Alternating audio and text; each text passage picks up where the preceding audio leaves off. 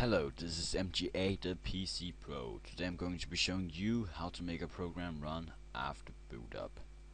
And it's actually pretty simple. Just go here to this little flag, press all programs, then find the folder named start, right click on that, press open, and then you have the folder right here. Let's say you want your browser to open after you've logged in. Just take your browser, copy it and paste it in the folder.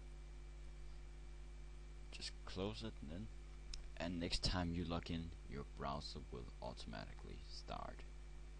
Please rate and subscribe, and thank you for watching.